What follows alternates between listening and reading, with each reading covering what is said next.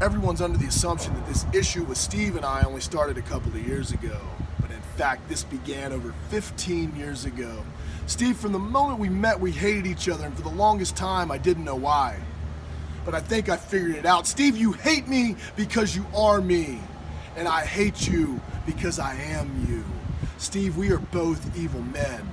The difference is, I choose to accept it, or you try and deny it. Steve, you claim to be a changed man. You claim to be a better man. You claim you're a better husband to your wife, Jordan. You claim you're a better father to your son, Beckham. But you know the truth is, you're still the same evil son of a bitch you've always been.